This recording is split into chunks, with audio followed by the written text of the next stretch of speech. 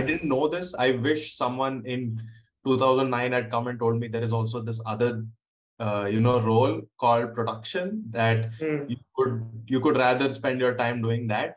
But that being said, I think any person who is in any kind of team lead role or leadership in general or managerial role, I think they all should have a solid understanding of the technical part, Mm. because you can build a good, honest rapport with your team.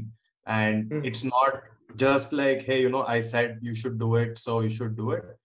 You kind of understand the struggles that each person in a technical role has, and you kind of respect the challenges that they have, and you can help build it together.